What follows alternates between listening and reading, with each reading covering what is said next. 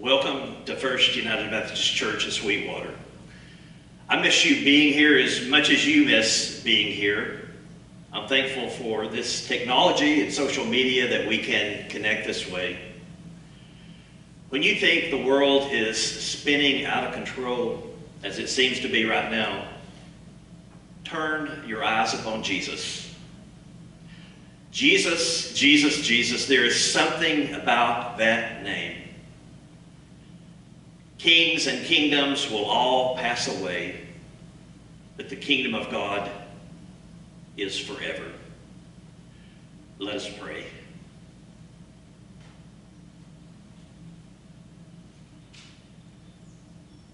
God, we live in a fallen and broken, sinful world.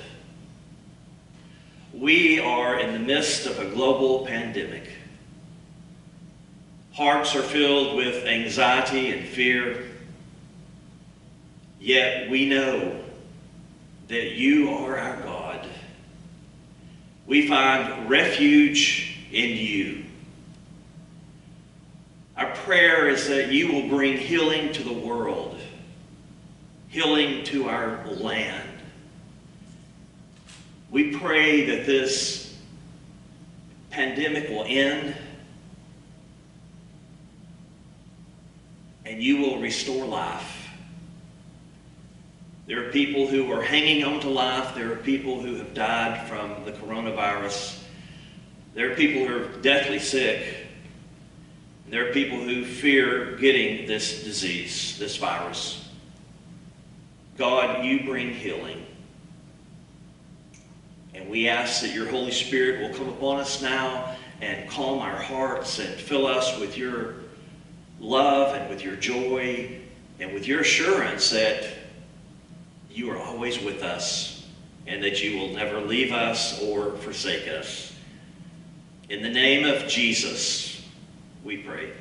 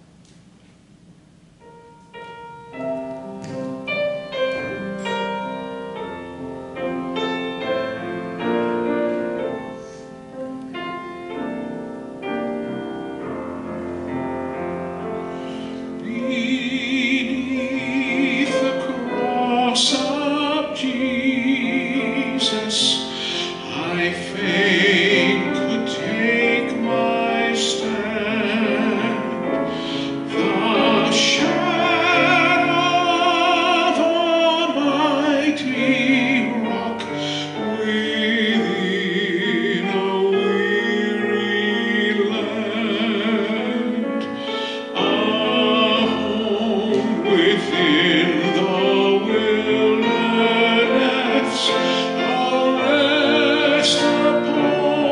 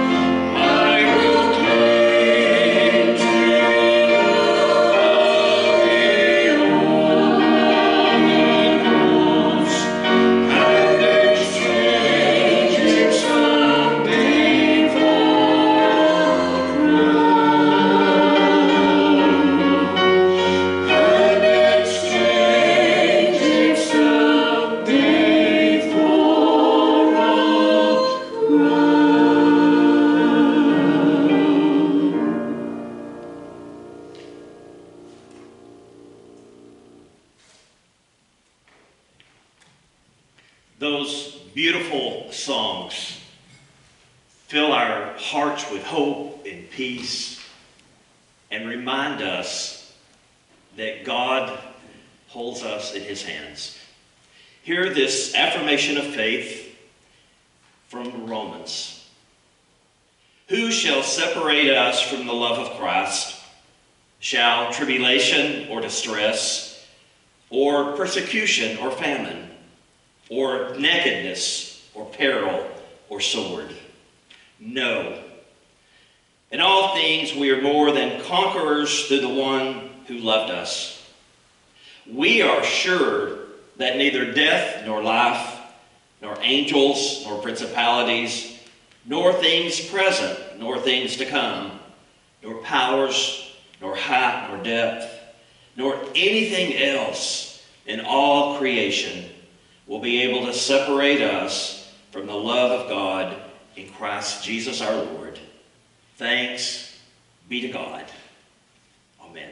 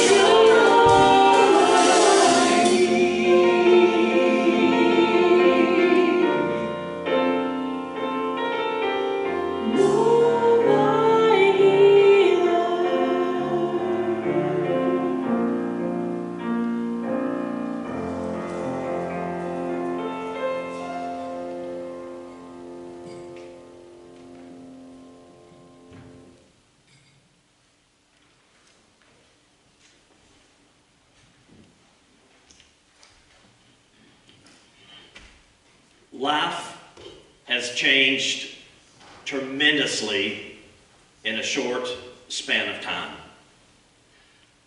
The governor issued a stay-at-home order. We're not meeting in church buildings. School has been canceled. Students are doing their homework online. After the Sunday morning worship service, we can't go to our favorite restaurant. They're closed except for takeout orders. I was watching the news and a journalist interviewed a celebrity hairstylist. And he was giving tips on how you can cut your hair at home. If you do that, would you please take a picture of before and after and post it on social media? I would love to see how that turns out. Have you remembered that today is Palm Sunday? With everything that's going on, you may have lost count of these days in Lent.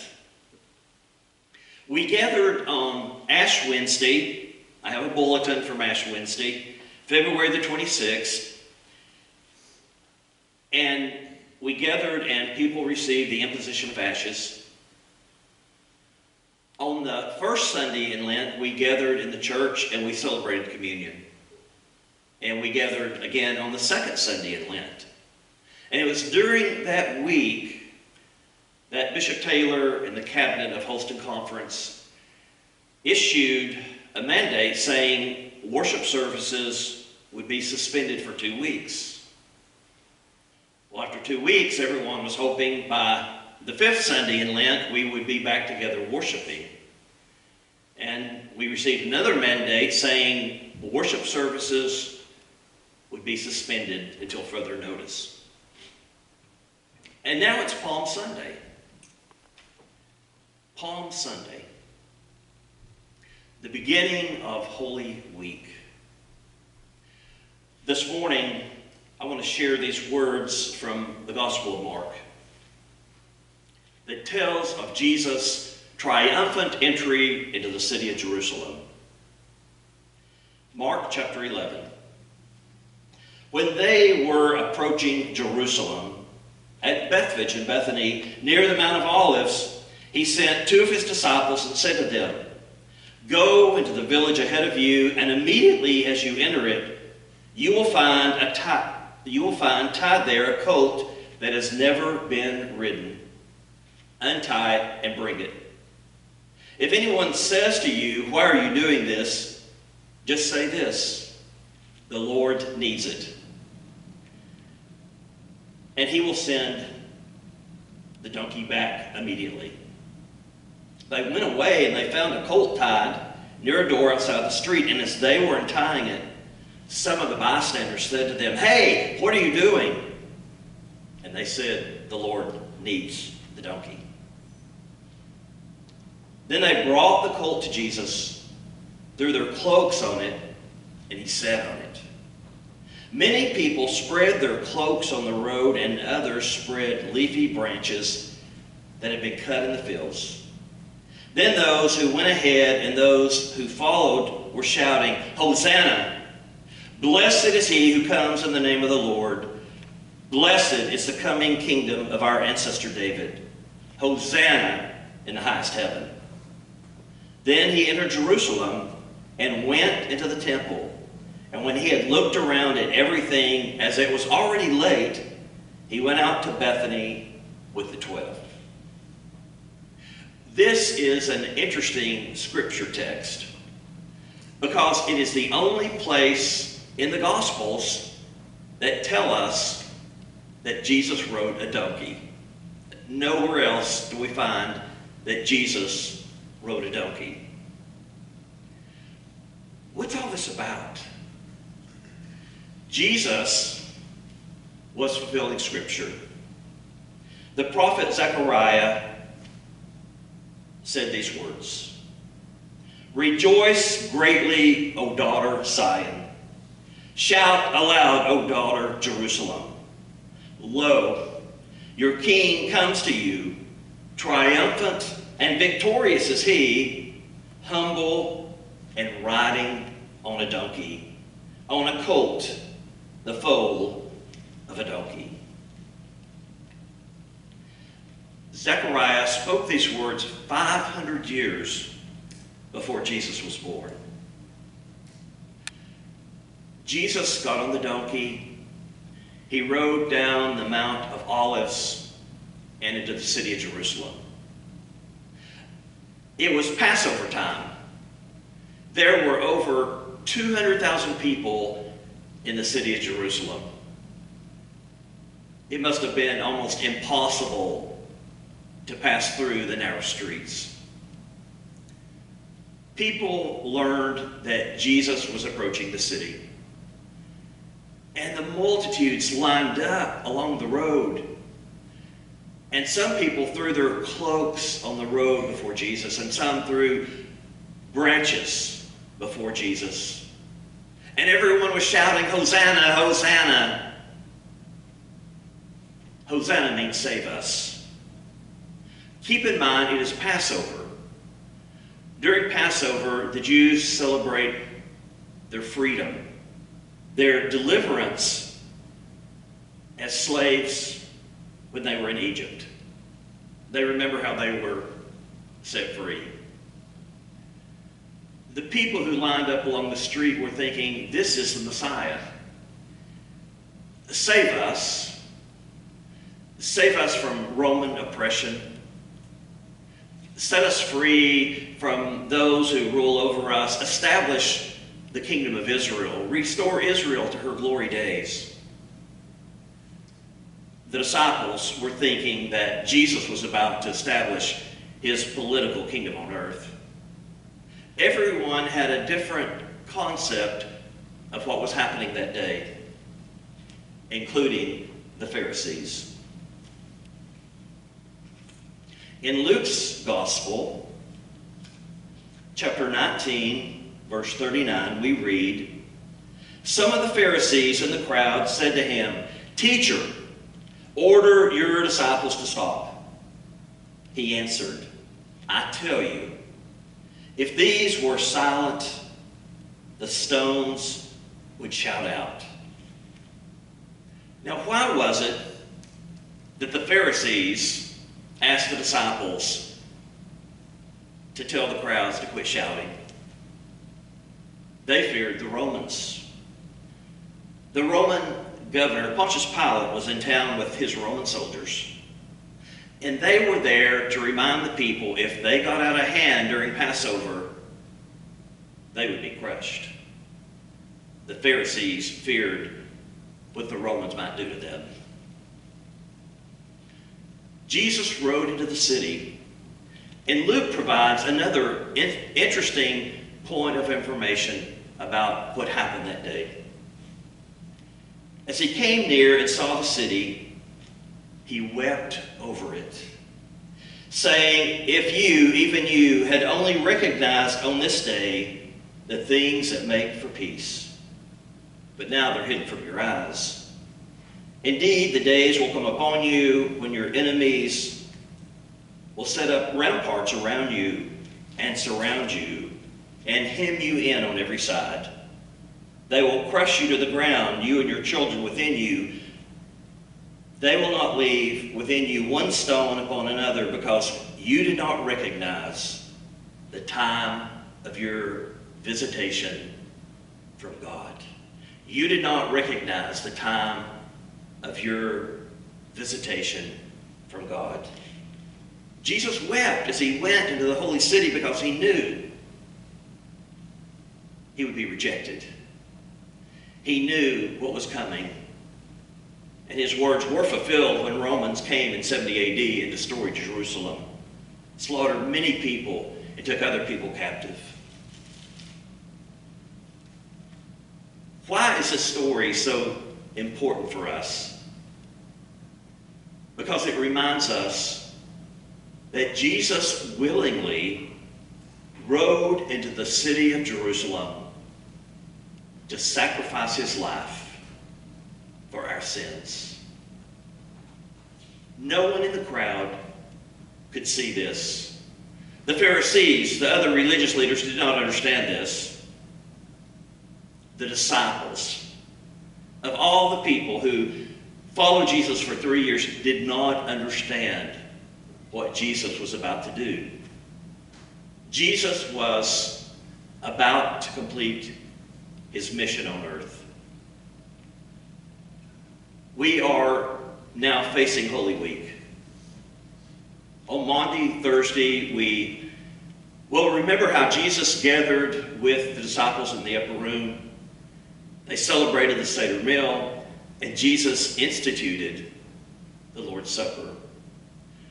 And on Good Friday, we remember how Jesus sacrificed his life for the sins of the world, for your sins, for my sins, so that we might have eternal life.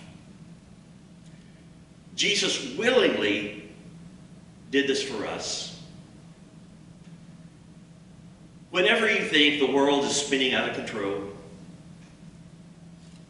remember Jesus.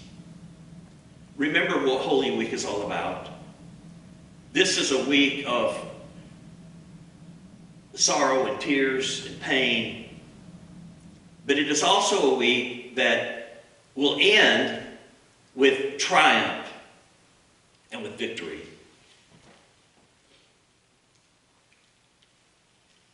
In Philippians, Jesus is described with these words.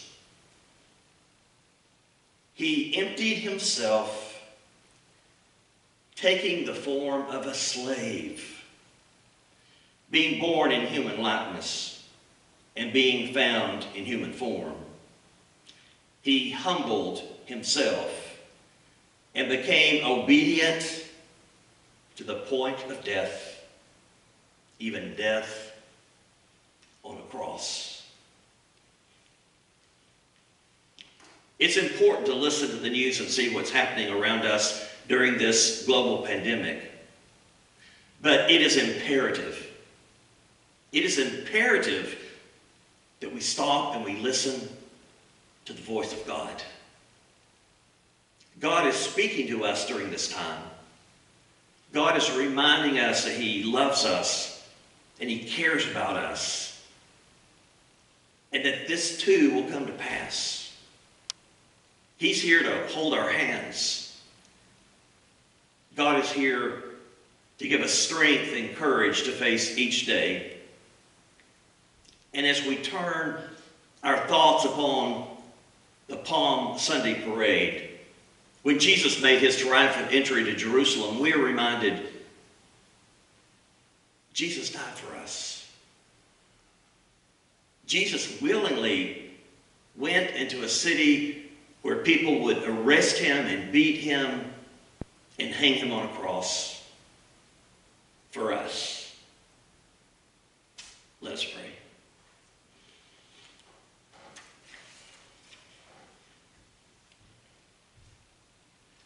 God, today on Palm Sunday and throughout Holy Week, let us remember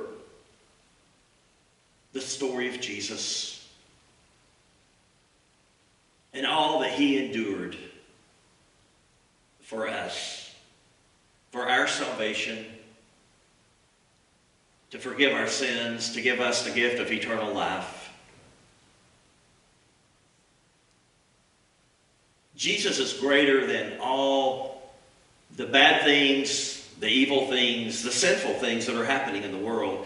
Jesus is greater than this coronavirus. Jesus was able to calm the angry sea. He said, "Peace, be still." And the waters became calm. Jesus, speak to our hearts, speak to our lives. Speak to our fears and calm all the angry things around us and in us, and fill us with your peace. In Christ's name, Amen.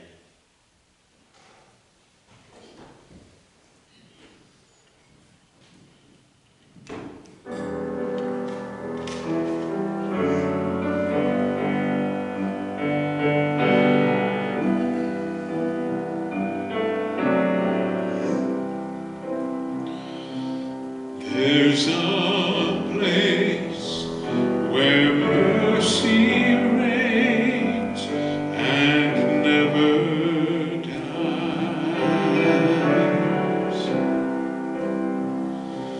There's a place where streams of grace flow deep and wide,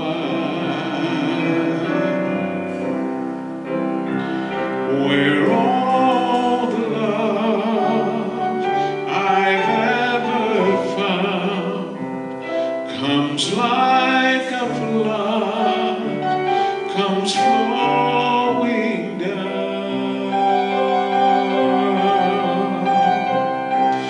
At the cross, I surrender my life. I'm in awe of you.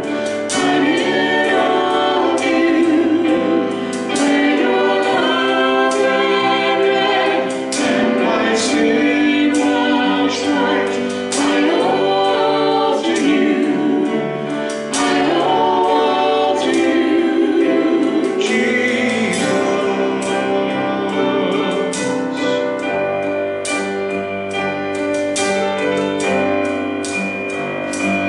There's a place where sin and shame are powerless.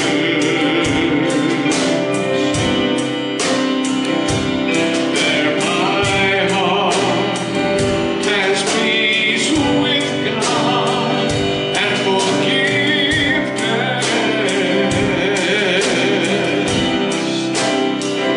where all the love I've ever found comes like a flood, comes flowing down. At the cross, I surrender my life. I'm in awe of you. I'm in awe of you. When your love ran red and my sin washed white, I owe all to you. I owe all to you. Here, my hope is found. Here, on holy ground. Here I bow down. Here I bow down. Here, arms open wide. Here saved my life. Here I bow down. Here I bow. At the cross, I surrender my life. I'm in awe of you. I'm in awe of you. When your love ran red and my sin washed white, I owe all to you. I owe all to you. I owe all to you. I owe all to you, Jesus, Savior of the world. Jesus, Savior of the world. Your love ran red. Your love ran red.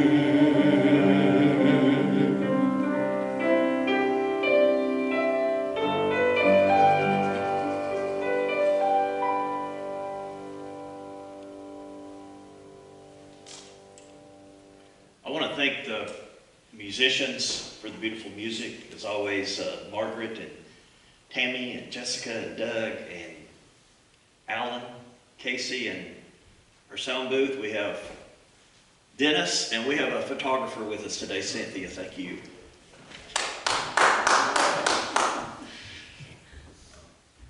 I just want to remind you that I continue to pray for you.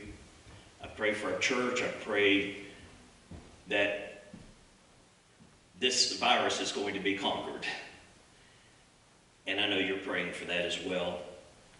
We'll be back with you for Maundy Thursday and for Good Friday and, of course, for Easter. Let's join together in the Lord's Prayer. Our Father, which art in heaven, hallowed be thy name. Thy kingdom come, thy will be done on earth as it is in heaven. Give us this day our daily bread, and forgive us our trespasses, as we forgive those that trespass against us. And lead us not into temptation, but deliver us from evil. For thine is the kingdom, the power, the glory forever. Amen. In the name of the Father, Son, and Holy Spirit. Amen.